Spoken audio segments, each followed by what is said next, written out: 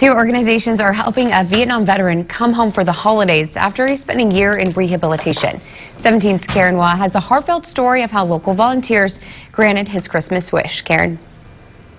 Since Hector Madrid injured his back about a year ago, he's only been able to go home a handful of times. So take a look at what the community did to make sure his house was more accessible. Army veteran Hector Madrid served in Vietnam, but this past year, a slip in the shower left him with a back injury that confined him to a care facility. I can't believe it.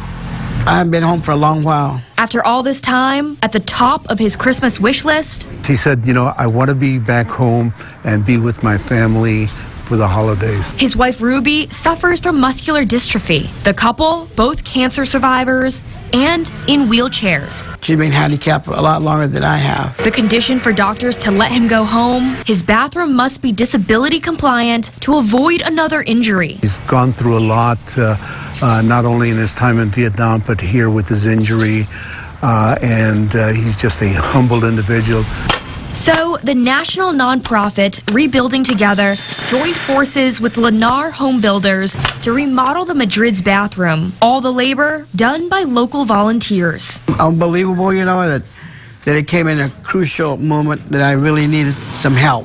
The new bathroom will feature larger doorways, railings, a walk-in shower, but it's much more than just a bathroom. I'll be able to be safe in there by myself without having other people to help me in and out. The symbol of independence and dignity he deserves.